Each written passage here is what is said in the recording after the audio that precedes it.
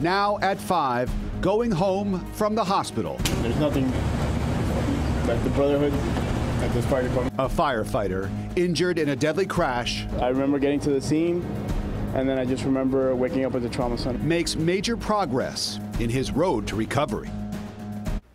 Javier Corrales' injuries are still easy to spot days after the weekend crash that claimed the life of a student at Christopher Columbus High School. CBS 4's Ted Scouten live in Miami with more on how he's doing. Ted.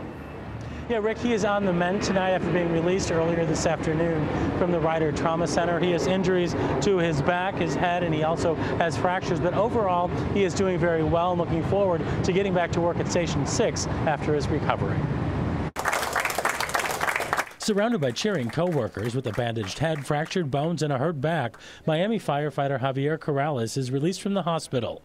He was hurt over the weekend while helping others at an accident scene on I-95. I remember getting to the scene, and then I just remember waking up at the trauma center. I don't remember anything that happened during the accident. What Corrales does not remember is that while working the scene, another car lost control, hitting him, a co-worker, and a fire truck.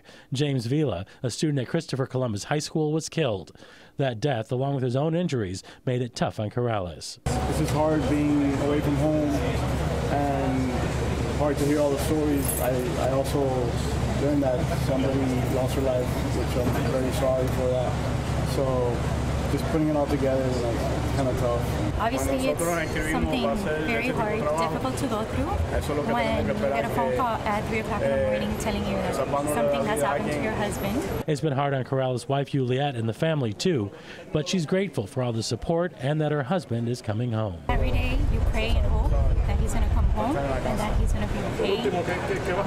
It's what he chose to do, so I support him, but obviously you always have it in the back of your head that one day something might happen. Corrales is thankful he'll be able to work again, and even more thankful for the men and women who have been looking out for him and his family. This fire department is the best.